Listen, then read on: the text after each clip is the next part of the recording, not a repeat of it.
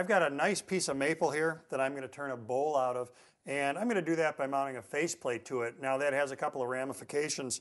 If I put my faceplate on here and I drive screws through the faceplate and into the bowl, of course when the bowl is done, I'm going to have screw marks in the bottom of it. That's no good.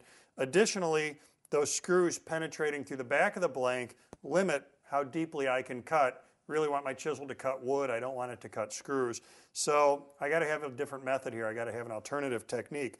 One I like to use a lot is to use a dummy board and a paper joint. So this is pretty cool. Paper joints are not only for bowl turning. There's a lot of different applications in woodworking where you can use them.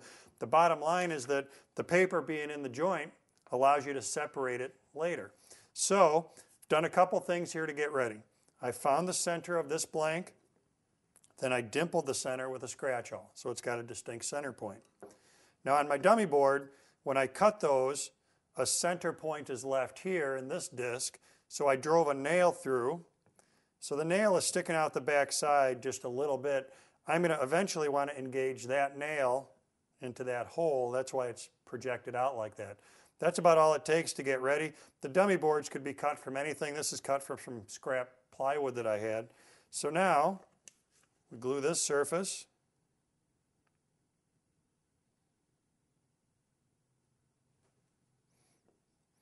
And glue this surface.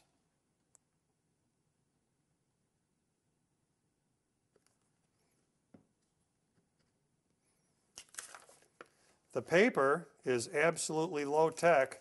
This is just cut out of a brown paper grocery bag. You do want to use paper that's porous, not shiny. So like a printed page out of a magazine wouldn't work very well for this because that would prevent the glue from soaking into the paper. We need something porous. Now that nail found the center of my blank, so that's all set to go. All I need to do is clamp it. Anytime you're gluing something up for lathe turning, your best bet is to leave that sit overnight so the glue has a good chance to cure. The last thing we want is for this to separate while we're working on it.